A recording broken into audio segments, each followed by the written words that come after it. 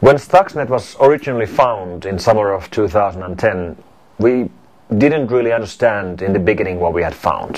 Stuxnet is the only one of its kind. It's the only malware that actually infects factory automation gear, or these PLC boxes, which are basically the building blocks that control critical infrastructure and normal infrastructure around us. You go to any factory, any chemical plant, any food processing plant, you'll find these PLC gear devices, and that's exactly what Stuxnet infects. And it is the only one of its kind. And Stuxnet as a whole is far more complicated than anything we've seen. Stuxnet was a multi-million-dollar project, which we estimate took more than 10 man-years to complete. So who built it? I believe Stuxnet was done by US government. In fact, I believe when George W. Bush signed a cyber attack program against the Iran nuclear program in 2008, that the end result of that signature was Stuxnet. So was it done as the ultimate project of that, or was it done as the alternative to a physical attack? Well, if you think about, if your target is to stop a foreign nation from reaching nuclear capability, you have a couple of different options. I mean, you can go to war, but nobody likes to go to war, especially USA, which already has plenty of wars at the moment.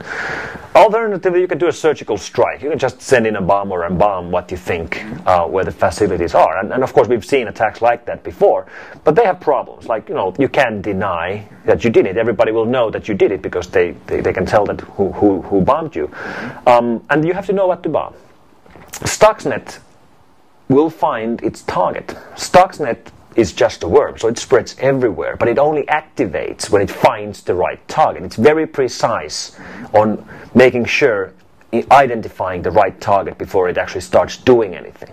And that means that it will find its way to the real target, and it will even find unknown targets. So let's imagine that we know that Natanz nuclear enrichment facility in Iran was one of the targets.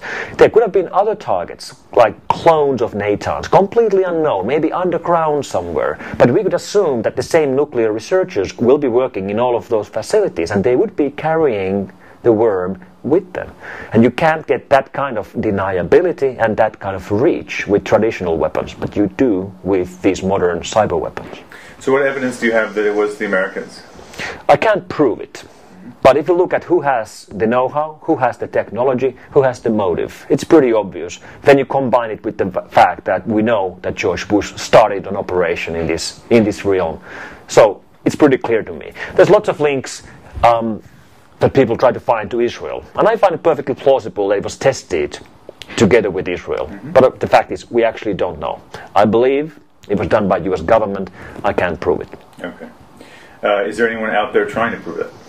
Maybe we'll find out with the next leak to WikiLeaks. Talk about phone malware. I think that's been a topic of yours. Is this a real problem, or does the restrictions put on software in the Google and the Android marketplace and the App Store for iTunes limit the damage that malware can do on phones? We found the very first smartphone viruses in 2006. Since then, we've only found a few hundred of those, which actually is nothing. We find more new PC malware or Windows malware every single day than what we've found over the last 5 years on smartphones.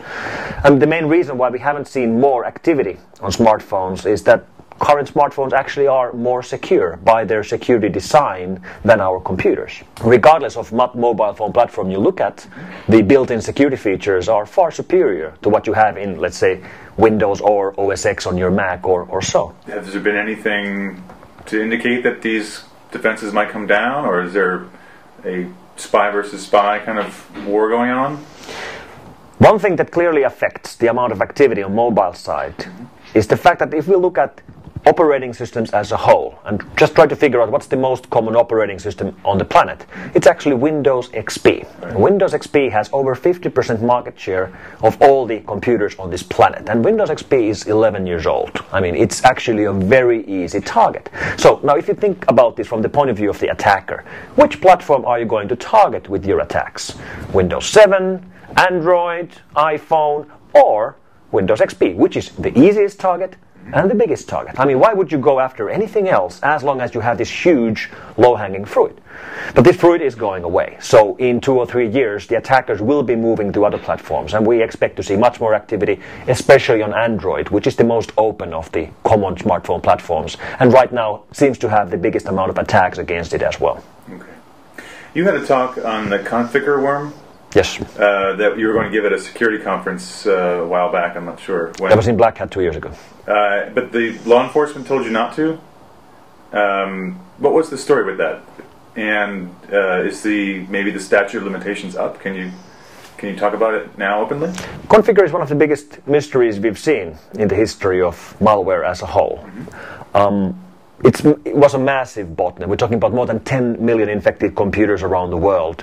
It used several new tricks we had never seen before, but the biggest mystery was that once this massive botnet was built, the attackers never used it. They only did some very limited trials showing that they could actually use it for something, but they actually never did do anything with it. And there was a big discussion about what was the original motive and who were originally behind it. And I did research on this 2 years ago, and I was about to do a talk on this in the Black Hat conference in Vegas, but I was asked not to go into too much details regarding the research. And those restrictions are still in place, and we're still not talking more about that. But there are still different theories about where Configure came from, and there's still ongoing research, and Configure is still out there. There are still more than 1 million infected computers by Configure right now. So you can't tell us the secrets now? No.